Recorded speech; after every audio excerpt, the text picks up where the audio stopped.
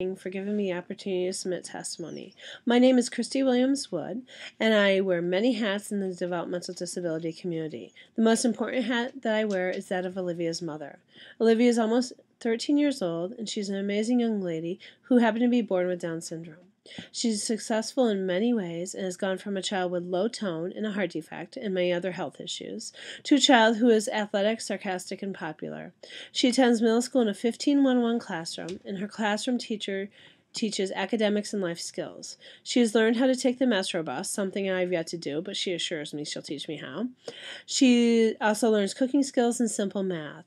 Many of these skills she's learning now will help her be more independent in the future. My hopes and dreams, along with Olivia's hopes and dreams, include a job in the community, an apartment with minimal supports, and friends. I'm concerned with the way the OPWDD system is changing so rapidly, and I don't know what supports will be available to Olivia when that time comes. Right now, Olivia is in an after-school respite program funded by OPWDD. We were lucky to get into this program. She was on this waiting list for this program since she was 9 years old. I put her on the waiting list knowing that when she turned 13, she would age out traditional after-school programs. My hopes and dreams are that these type of programs will be available for everyone who needs them when their child turns 13. Olivia is unable to stay home alone because she's scared. She's actually called 911 when I was out in the driveway talking to somebody once. Many families do not have respite programs available to them because of their after-school school district will not transport them to the programs, or there's just none available.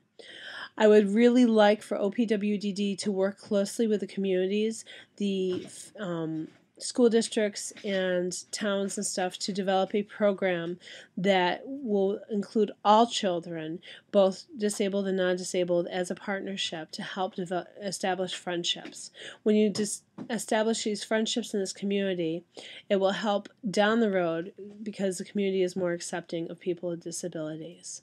Funds could be used much more effectively by working with the towns and partnerships, and you won't need as much staffing to do it this way. I'm hoping that we can see some changes in the future and that the OPWDD system will tap into the local community resources so that we can have these type of connections. Thank you for allowing me to discuss this important need with you today, and I hope to see some changes in the future. Thanks.